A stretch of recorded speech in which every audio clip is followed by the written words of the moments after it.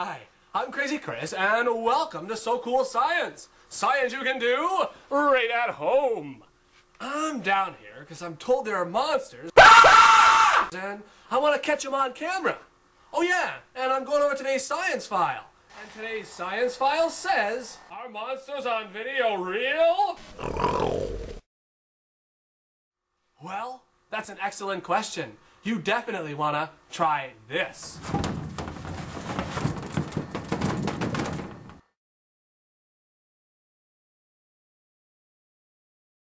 You will need a video camera. Start by getting your video camera. Then place your video camera in places where you think monsters hide, like your basement, in your closet, under your bed, or any other place you think is very scary.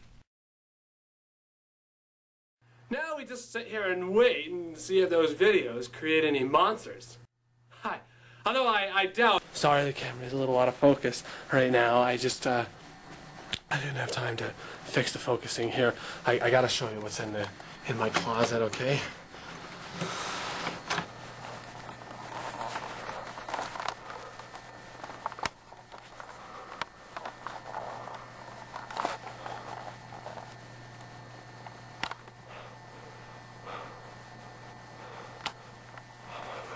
Holy crap, there it is!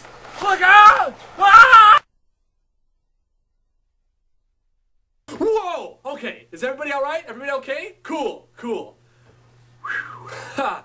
That scared me. I almost wet my pants. Really? I almost spilled my drink on my lap. Woo! Okay, now, does that video prove that monster videos are real? Well, don't look at me. Take a closer look at this.